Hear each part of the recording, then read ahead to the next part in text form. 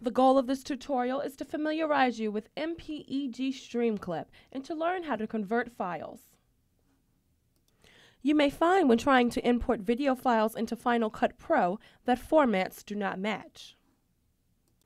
If you receive an error message, there is one more step you must complete before you can successfully import files.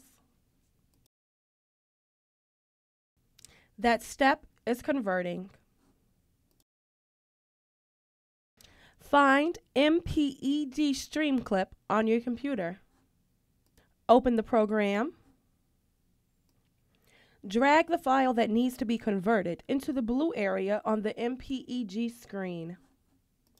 Click File and scroll down to Export to QuickTime. A new window will open. Change the format to Apple ProRes 422 LT.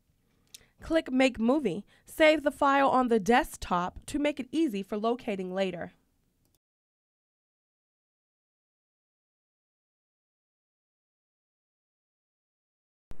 The video will now convert.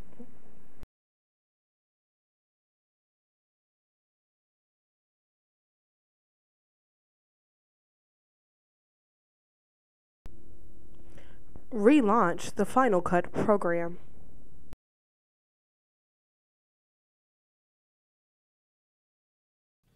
You have now successfully converted your files into a format that is compatible with Final Cut Pro.